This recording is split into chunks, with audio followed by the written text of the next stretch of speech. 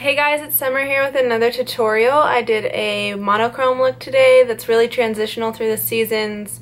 It's kind of rose goldy, the lips and the eyes, and I really love this look. I go to it if I don't have anything else to do, if I'm just kind of feeling bored with makeup. So I just thought I'd show you guys. It's really easy and just something you can wear every day basically.